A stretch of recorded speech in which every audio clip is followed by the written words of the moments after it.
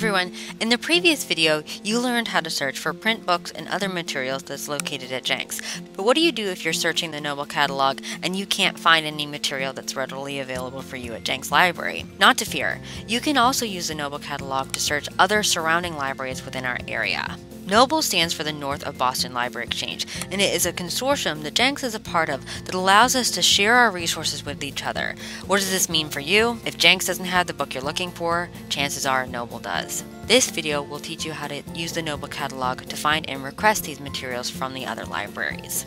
Start from the library homepage at www.gordon.edu/library.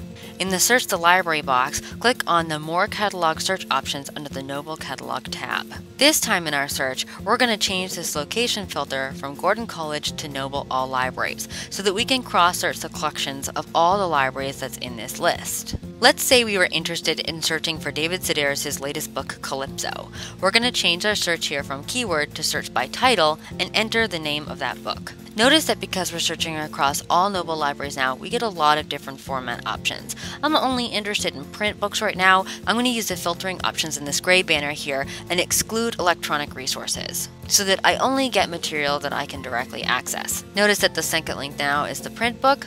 We're going to go ahead and click the title so that we can see that book's record. This time under the location information, instead of just seeing Gordon-specific information, we're seeing information about all the libraries within the Noble network that also have this particular book. We can use the placehold check mark in the upper right corner of the record to get it sent here from whatever library has it available. Once you select that option, you'll be asked to log into your library account.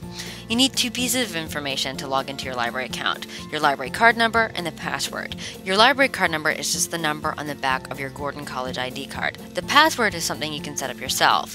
If you've never set up your password before, you can click on this Forgot Your Password /pin button and follow the steps from there. Once you've entered your information, go ahead and log in. You'll then be asked to specify your pickup location for this book. I'd recommend you keep it at Gordon College so that the book is sent directly here for you.